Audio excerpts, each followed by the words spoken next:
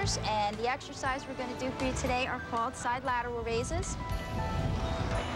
Now the way, Leanne, exactly, the way I'd like you to do them, you're going to start with your elbows down to the side of your body. Just going to bring your arms up, raise, and lower. Perfect. Now this is like I'm pouring something out of a jug. Exactly. This is the easiest way to teach the exercise correctly, because most people do this exercise wrong, actually. I see people at the gym like swinging their arms and... Right. Well, that's usually because the weight's too heavy.